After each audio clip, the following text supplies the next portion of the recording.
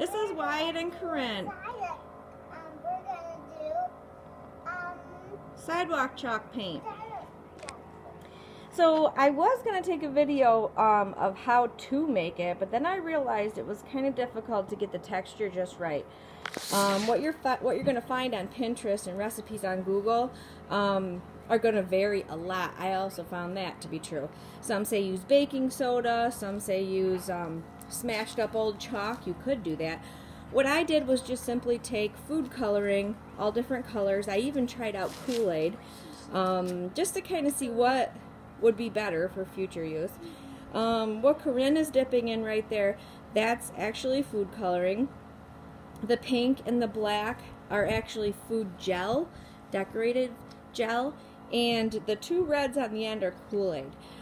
So they do have a little various different textures, and I'll show you if I can get this out here. And I mixed some colors to make orange, so this seems to be like an okay texture, but what I really like is the food coloring. That texture is good and thick. See, this one's food coloring as well. I mixed that up with different colors. So I mixed it with flour until it got kind of a paste material, and it's really easy, just a trial and error. And it says to use Caro syrup as well to kind of give it a thicker feel, so that you can really also have the colors pop.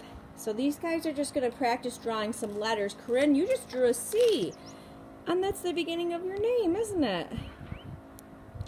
Why, is that the green one?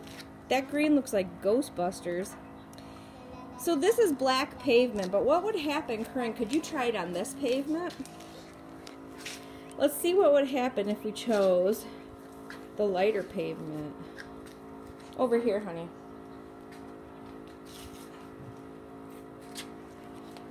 Ooh. it makes this. Is that the black, Wyatt?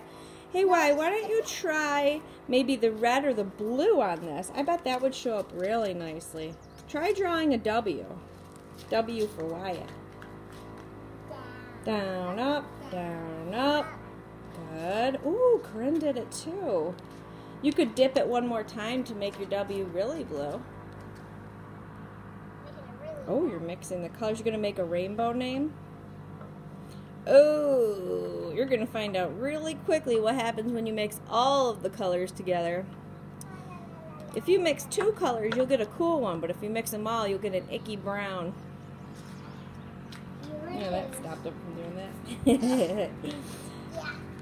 Oh, I didn't get icky brown. Oh, that looks like it could have been a heart. Nice. That didn't do green.